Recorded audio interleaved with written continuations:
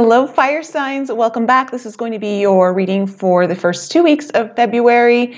This is for your sun, moon, rising, and Venus. So if you have Aries, Leo, or Sag, anywhere in those placements in this reading could be for you. Just never give your power away to a reading. Always remember that the information is dependent on all the choices that you make. Okay, so if you like different timelines, you want a new one, you just make the choices to jump into that. And this is more of guidance, confirmations, all of that good stuff. Okay, so without further ado, fire signs, let's jump into your reading and find out what's in store for you.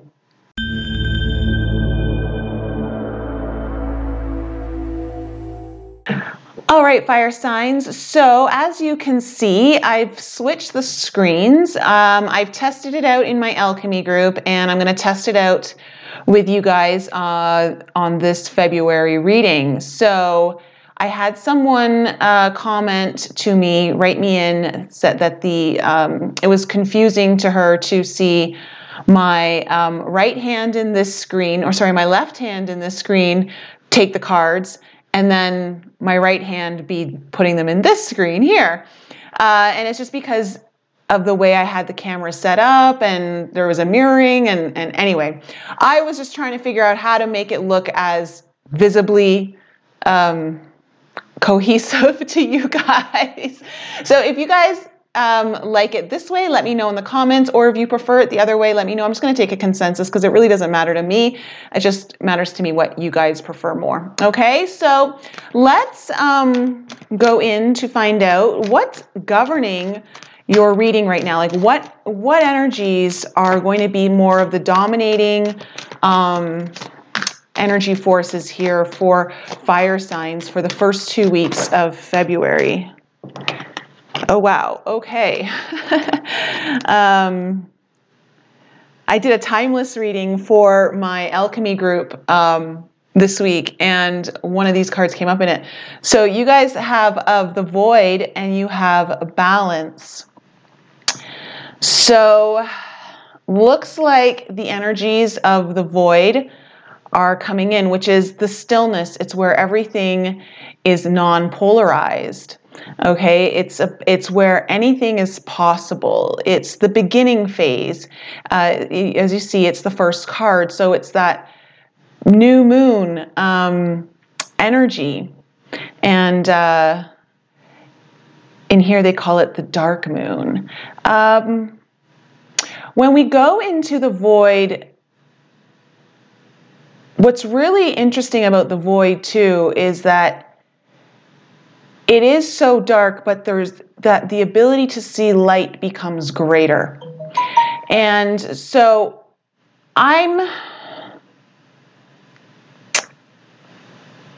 with this balance card coming up, there's a need to, obviously there's something maybe out of balance for you, fire signs, needing to restore balance, and maybe time to go within to see how you're perhaps allowing sort of imbalance to happen in your reality, in your world, whether it's in work or relationships or your health or anything like that. Okay, let's go into the Fairy Oracle and get some greater insight here. Like, what are some of the major lessons of this balance and void? Like, discovering balance, restoring it, making things. Okay, we have this card just flew out. We have the Oakman, which is about, there's a lot of deep-rooted wisdom that comes through the Oakman card. This one really wanted to fly out. Okay, and then lists of the shadows. Okay, so we have the Oakman and lists of the shadows. Let's go into the book here. Let's go to the Oakman first. See if there's anything really specific here, but it's about ancient wisdom, strength, and a lot of depth. Okay, so of course when you're going into the void, that the ability to get greater depth of understanding into what's going on for you right now is really, really important. So this card depicts a lot of the ability to not act hastily, to really take the time to reflect on what's happening. So, of course, you know, with a lot of knowledge doesn't necessarily mean comes a lot of wisdom. It's how you use that knowledge and activate it within your own life. So with this Oakman coming up here is that you guys are going to be really allowing that wisdom to activate within you as you go into the void to discover what it is here that's out of balance, or what's pulling you in one direction where maybe you're needing to go in another one. List of the shadows here is about healing. It's about healing the shadows, addictions, okay, bondage, self-esteem. It's kind of very similar to the Devil card in a way, but more from the perspective of the healing aspect of all of that. You know, the parts of us that we don't want to see. It's about developing your own self-respect, your own self-esteem. So are you... Interesting. When I look at the balance card here and I look at lists of the shadows, it's telling me that some of you may be working through issues involving respect, self-respect, and self-worth, self-esteem issues. Really taking what you know, what you've learned over many, many years, but maybe haven't applied thoroughly into your life, or maybe it's just a particular situation in your life that you've allowed something to slip to the wayside, and you're letting some of your boundaries down that shouldn't be, your guard down where it shouldn't be, in a sense of how you let people treat you. I don't know what that's really kind of coming through. It's about taking practical steps and not focusing on all of the steps needed, but just initiating, you know, like taking those first wobbly steps towards a solution, towards something better for yourself, towards healing. Okay, so that's what's kind of going on here. So let's go into the tarot fire signs and find out what deeper messages do we have here for fire signs. Ooh, wow. Whoa, this one really just flew right out. Okay, so we have the Ace of Cups. So there's this initiation of new love. I also am hearing new hope. This Ace of Cups is bringing the energy of, I'm just hearing new love over and over again. New love. Okay, that's really beautiful. Let's see how this all plays out. So beautiful. So something's coming in here that's new love. Why is there out of balance here? Okay. Oh, wow. Okay. And then we have the Ace of Swords in reverse. So 2 aces now starting your reading. One's in reverse, though. Ace of Swords in reverse. Okay, so you know how I was talking about the Ace of Swords. The Swords energy is very mental. It's also very protective. Every time, you know, the sword is about to me, it's about protecting yourself, protecting your boundaries, needing to cut things out that don't serve you. So there may be something here that with this new love wanting to come in, that there may be something either within you that needs to be released in order for this new love to be really embraced, this new energy, whatever it is. It could be new love in the form of a partner. It could be new love in the form of a new endeavor that you're quite passionate about. It could be just like some sort of new friendship. But something here, this Ace of Swords. Ace of Swords in reverse. There's something, a truth that's not being willing to look at. Something, a new truth that might be avoided right now. It's so interesting. There's a lot of similar stuff coming through in this reading that came through in my Alchemy Timeless reading I did for them. I mean, it's not fully. There's just a couple of similar messages. Like with the void coming up, I was talking to them about how sometimes the void is all about understanding what you're avoiding. So what truth is being avoided or blocked, suppressed? Is there a boundary that perhaps gets crossed too many times, and it's really time to make the choice this time to not let that happen again? Okay, and as I'm saying that, the Seven of Wands comes out. Yeah, I'm just really picking up on this idea of needing to really stand your ground. But also, when I say stand your ground, it may not even be towards anyone outside of you. It could be. There could be patterns in your life where you've allowed people to take advantage of you or things like that. But the Seven of Wands is all about really kind of, it's about taking this Ace of Swords, okay, and wielding your truth and not feeling apologetic for it. Like not needing to apologize for who you are, for what you believe in, or all of that. I like just not letting people railroad you.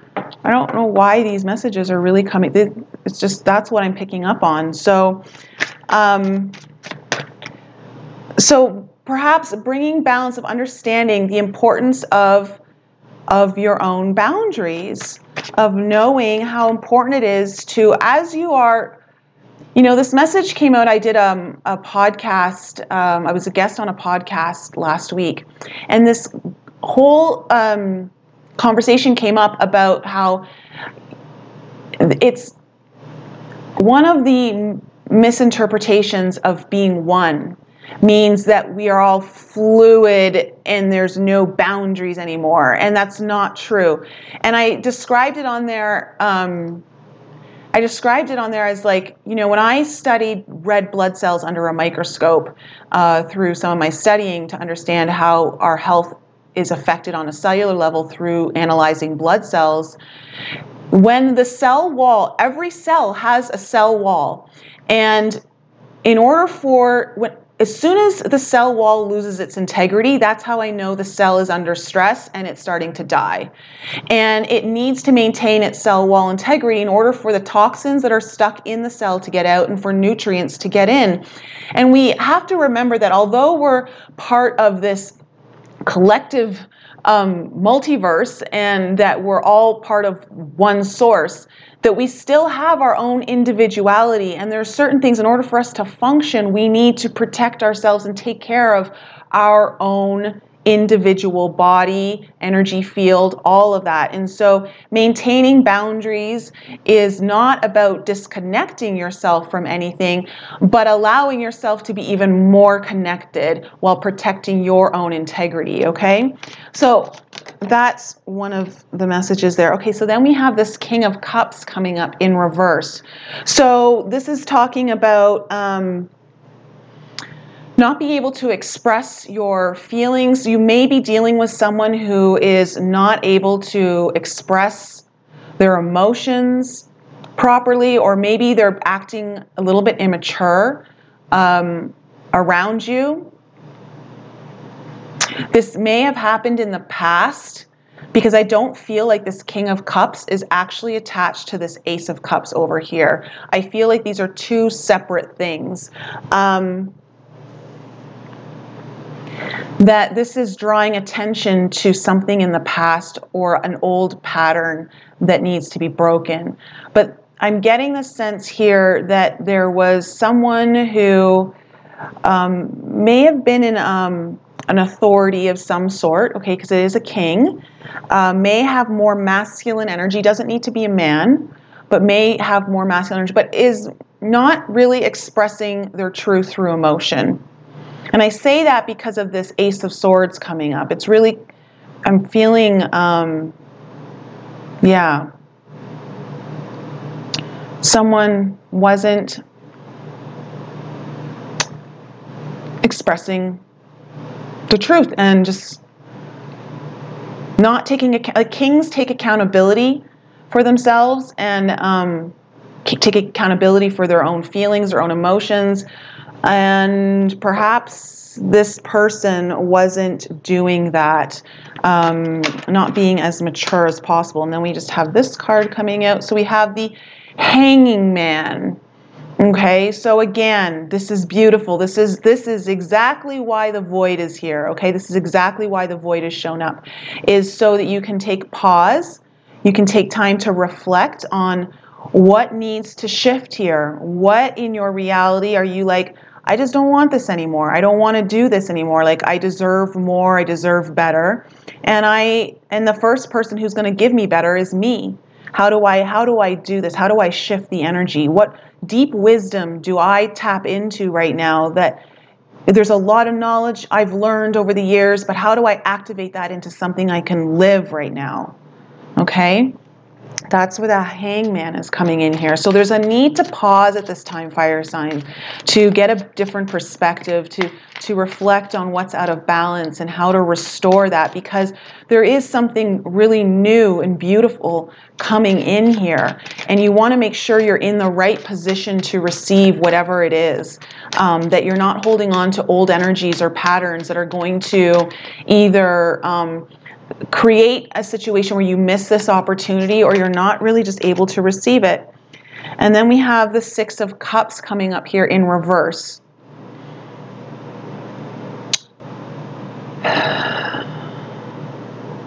The Six of Cups in reverse. So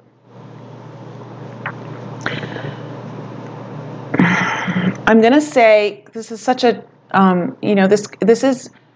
this could mean that there is a soulmate or divine partnership trying to come in, but it's blocked.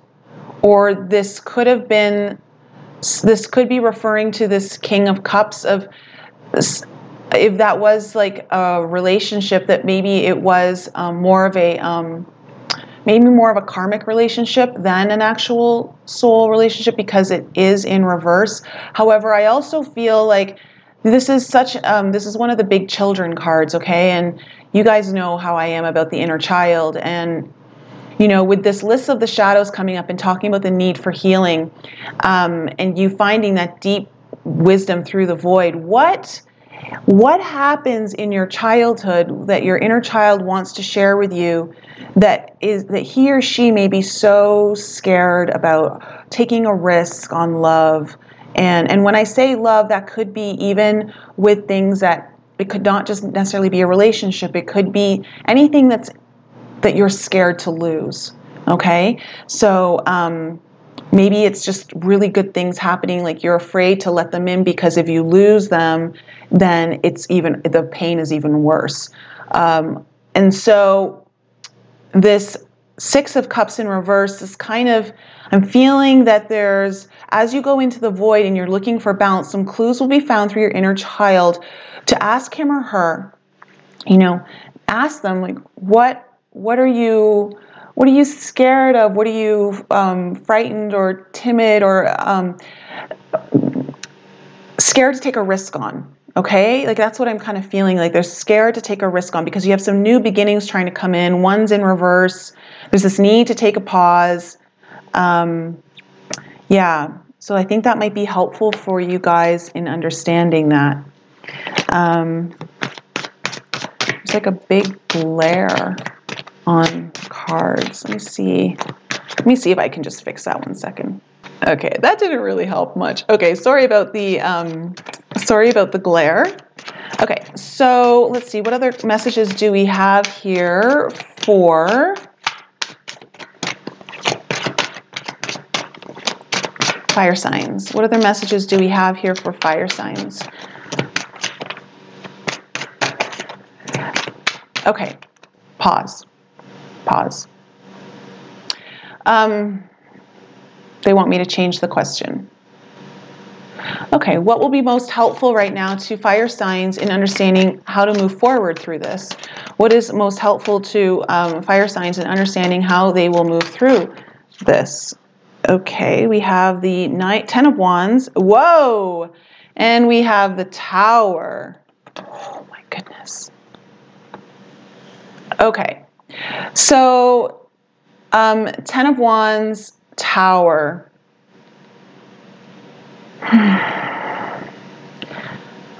Something has been absolutely backbreaking, burden, really painful, carried it for a very long time. This is something you've been carrying for a very long time.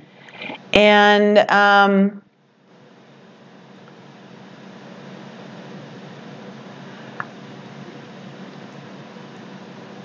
the Tower card is, with the question that I asked, I'm not so much getting that this is going to be an outside influence coming in for you, fire signs, but more so an inside influence of a Tower. So kind of like an awakening, a realization around this burden. So when you go into the void, really allow yourself to be open to discovering the truth, opening your eyes wide open to this burden you've been carrying and how you let that go. Because it's a 10. It means it's time to release it. So something here needs to be released, obviously, especially if you're having a new energy of love trying to come in here for you.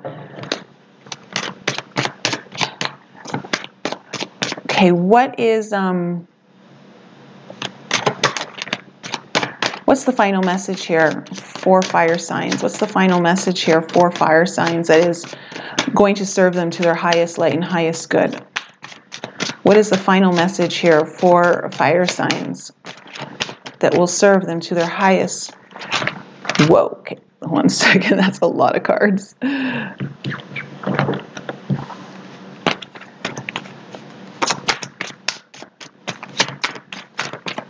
What do they need to know here? What is going to be most helpful to them to know at this time as we close out the reading?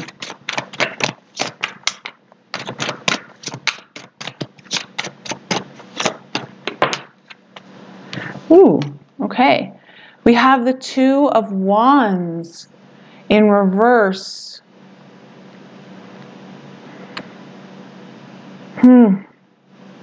You're faced with a choice at this time, fire signs, a choice that can really shift your path at this time, like really shift the direction and where you go. Something big's coming in.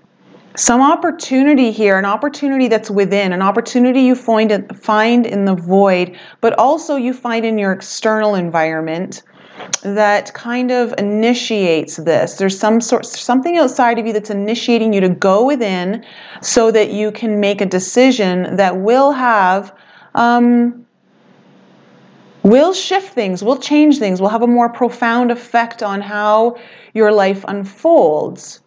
Can we get another card on that 2 of Wands? Let me get another. Wow. Yeah. It's transforming. It's literally transforming. It's time to let something go in order for this new new, beautiful love energy to come in. And it's going to be a transformation within you that's allowing, there's a major transformation happening here. That's why I don't feel like this tower is external. I really feel like it's an internal awakening within you, something kind of sparking to life, realizations that allow you to move beyond old patterns. And this death card is very indicative of the Saturn-Pluto conjunction we've just gone through back on January 12th. And this could just be like the remnants of that, because that energy is so powerful. And even though, you know, they're not conjunct at this time, the energy is still there. It's still lingering. And so there's something here for you fire signs that's really, you can't take it in with you anymore on your life. Like it's the baggage that needs to be let go. Whatever this 10 of Wands is, it needs to be let go so that you can finally allow what you deserve, what you know you deserve deep down, or perhaps you need to discover how much you deserve. When we talk about that self-esteem, self-worth issue coming up, knowing how big your cup actually is, knowing what can be filled up for you. Okay, so that's my reading for you, fire signs for the first 2 weeks of Feb. I hope it was helpful. If you need your own reading, all that information is in the description below. I'd love to work with you. Fire signs, I love you so much. Have a wonderful, wonderful month of Feb.